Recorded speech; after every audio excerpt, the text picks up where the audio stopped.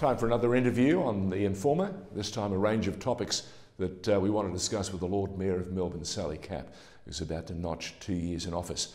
Now, looking hard at the latest initiatives from Town Hall, it's clear to me that the city is being driven by a Lord Mayor who understands the fundamentals of getting people back to work.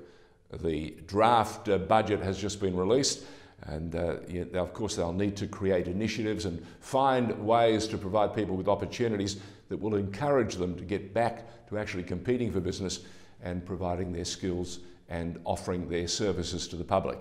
And it's also pretty clear that the Lord Mayor has been doing a lot of work behind the scenes, making sure that she's working as closely as possible with her constituents, whether it be in commerce, in industry and business, to ensure that Melbourne can actually overcome the challenges that this COVID-19 crisis has created and provide them with the necessary tools to get back to work. Importantly, they will also need to find a new pathway, a new way of doing things which will allow them to prosper. Sally, this initiative, this courage that you've shown throughout your career, where did it first start? Where did it first reveal itself? Was it the Presbyterian Ladies' College in the early days? Well, courage is a big word. I'm not sure it's that I necessarily see it that way, but I definitely have a confidence, I have a resolve about things, and it did start young. I've got parents who always encouraged me to get involved, but I think essentially make mistakes, and that's okay, just keep trying, and that gives you that sense of that even if you fail, that there are good lessons to learn from that, and it won't defeat you, and you should keep moving forward with the lessons that you learn. And then in environments like PLC, which they're just completely, one, that the world is enormous and yes, the possibilities are huge, and two, it really arms you with the skill sets again and the tools and the attitude that you can do anything. But importantly for me, through that education, it was very much also about making a contribution. And so you bring those things together with a whole lot of hard knocks and humiliations through my career, and you do tend to build up a bit of resolve and confidence to step into things. Well, you stepped up and got great experience, and you met some wonderful people in those early days of your legal career with one of the best legal firms in the country. And I can remember once before when we spoke, you said to me there was a time there when you thought you deserved to get some more recognition, but you didn't quite know how to get there. Yes. And yet someone close to you helped you along the way. They did. Just reveal that story. I do. Well, look, again, it was a time in my work life where I saw, it crystallised to me that I am absolutely responsible for my own career, and I'm responsible for my own happiness. And it was a time when I was working very long hours. I seemed to be doing quite well in my job. My performance reviews were regularly good, and yet I wasn't going anywhere. I wasn't achieving any of the ambitions that I had to work on different types of transactions or get seconded to a client or move to different parts of the firm. And my wonderful boss, who's still a great mentor of mine, when I came to my 4th performance review, and he said, just keep going, you're doing a great job. But he didn't talk to me about any of the other opportunities available. I did, after months of resentment and built up of frustration, I did what every articulate, well-educated young woman does. You broke down? I sobbed. I broke into tears. I lost my composure completely. That shook him. It did, and at that moment I looked at him and I saw he was shocked. And I realised he didn't know what those aspirations were that I had inside. He's not a mind reader.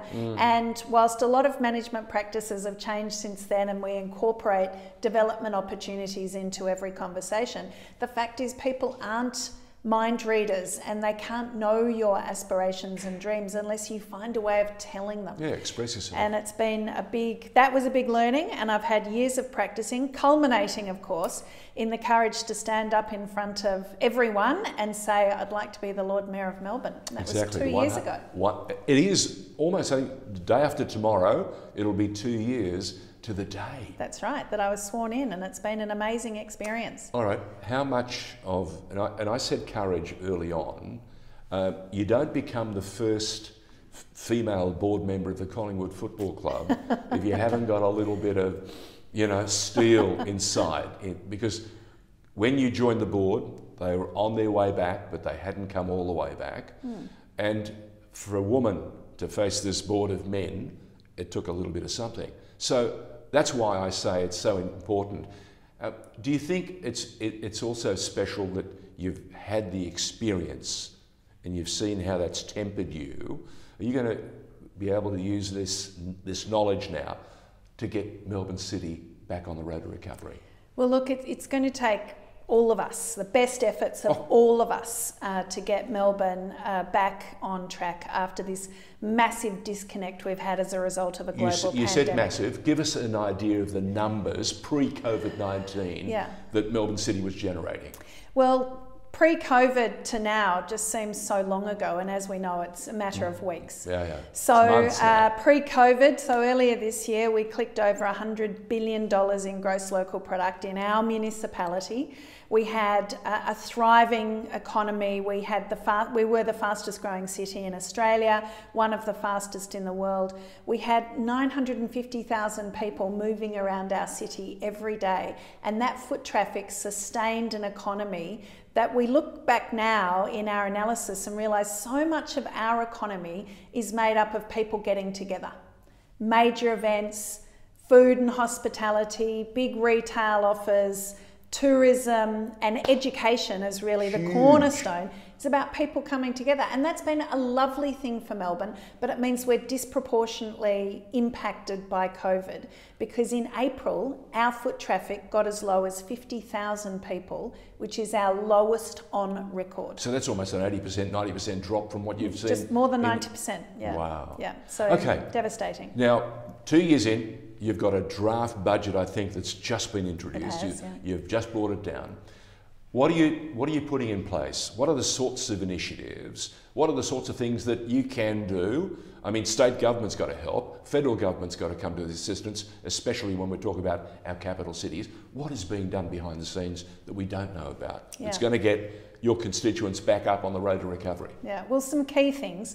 I think the budget really represents survival to revival, we call it. And if it could happen in the next 12 months, this next financial year, that would be brilliant. We are pragmatic. We realise that it's going to take a lot longer than that, but there are measures in this budget to really represent, again, those aspirations for the city. The survival phase is so important, and there are two aspects to that. One is we don't want to add to the burden of any of our ratepayers, and that's why we've done a rate freeze. And we've also got a rates hardship policy for one-off cases of people who really find themselves in an extreme situation. So that's one part. Let's not add to the burden, and that is the same for fees and charges. Many of them we're keeping the same. We've eradicated almost 10%. We're looking at all our permit terms and conditions and all those sorts of things. We're making sure that we keep our essential services going, and that's vital, because there are people that rely on us every day. I've noticed these crews decked out in their Visi If you don't have a fluoro jacket on in Melbourne at the moment, you are not important.